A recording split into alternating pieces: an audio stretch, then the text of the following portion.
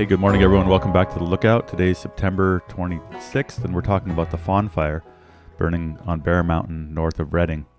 When we get started here, we just want to announce that this is not official fire information. This is a product of The Lookout, or unofficial fire information. And we share information that's publicly available from the National Fire Center in the forms of these briefings in the interest of fire education and helping people understand how fire works on the landscape. So if you're looking for an official briefing on the fire, this isn't it, but hopefully we can teach you something about what's happening with this fire.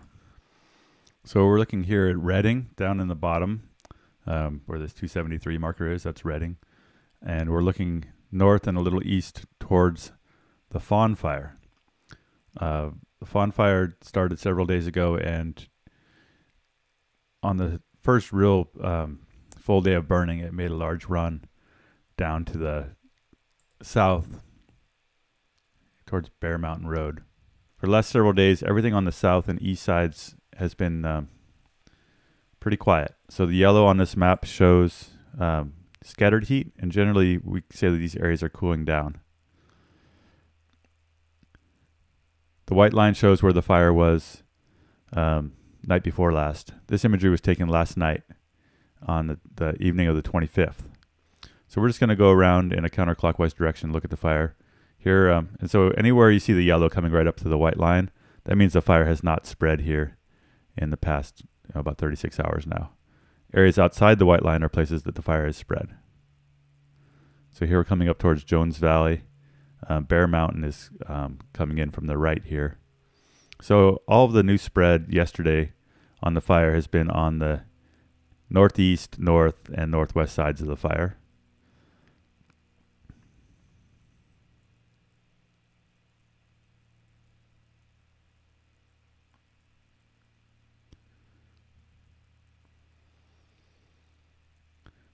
Orange areas are intense heat.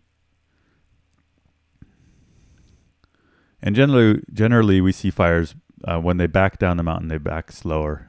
We get lower fire severity, and they're easier to control. But on steep slopes like this, see, we've got this what we call mid-slope road here.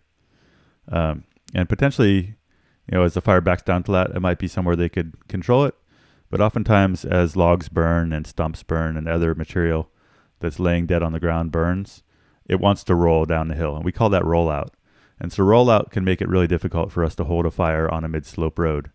So generally when conditions are severe, firefighters aren't often super motivated to try to stop a fire on a mid-slope road just because there's often a low probability of success. So oftentimes we'll try, and we'll also have to have contingency lines that assume that we'll have rollout and problems with that. If the conditions aren't too severe and we have good access, sometimes we can pick up that rollout. But other times, you can have a burning round of firewood or something like that, a chunk of wood that size, and it can roll a quarter mile down a hill. So it creates a very dangerous kind of situation if you're standing on a road like this, this Bear Mountain Lookout Road, and you have some rollout that comes down and starts a fire below you. So those are some of the reasons that mid-slope roads are often kind of dodgy for controlling fires during extreme conditions. Okay, so we're coming around here past Jones Valley towards the north end of the fire, where the fire is kind of back down into the barren zone of Lake Shasta. And so in places like this where we've got really difficult, steep, gullied terrain and limited access, potentially we can't get bulldozers through here. Oftentimes we have to wait for the fire to come to us, or we have to come down to somewhere we can make access and have an established line and do a firing operation that will kind of close off the potential for the fire. So there's a lot of patience involved in dealing with a fire like this that's going to come to you, especially if you, one of the problems if you did come down here and want to fire this road is that sending a head fire up a slope like this from the bottom usually is a high severity burn that kills everything on it. So especially if you are trying to protect commercial timberland or somewhere else where you don't want to kill a bunch of trees, firing operations can be difficult and politically difficult also. So there's patience involved in waiting for the fire to come to you sometimes. especially if there's no safe way to go direct on it. In a place like this, also, we've been able to really slow down the spread of the fire with air tanker drops. But those drops don't put the fire out.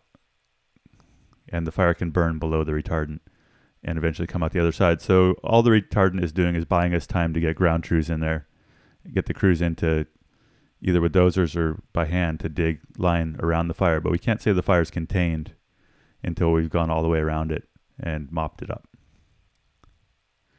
Here we're looking south. In this image, you can kind of see the funneling of the topography here. We're looking pretty much straight south.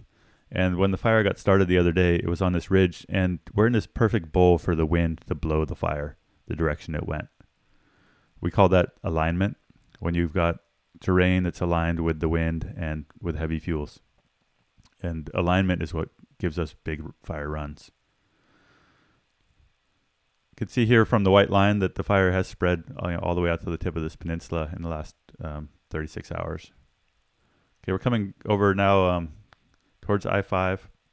There are these big quarries on top of the mountain here, and those help to control parts of the fire. And then this clearance along the power line was also useful in controlling the portions of this side of the fire. The power lines were de-energized for firefighter safety, and that often happens. Anyway, coming down this whole side of the line, looking at how we've got our current perimeter right up against this white line, shows you that we just haven't had a whole lot of spread on this portion of the line in the past 24 hours. These lines down here where the fire is outside, that's likely just a mapping error. We don't do a lot of interpretation on here. We're just showing you the data. But I think it's probably unlikely that actually is new fire spread. It's more likely that the previous flight, just whoever interpreted it, missed those little fingers. Anyway, things have really cooled down on this whole end of the fire. Some evacuation warnings were lifted yesterday. We don't give evacuation advice here.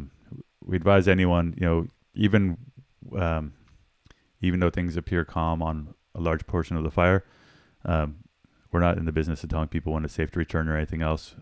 That's really the job of the incident and your local law enforcement. We're just here to kind of give you an overview of the big picture of the fire, which is that the south end has cooled off a lot. The north end is still really active. And it was a lot of good work was done here to keep this fire as small as it was, given the conditions we had. If you're affected by the fire, we wish you the best. And stay tuned. Thanks for supporting the Lookout.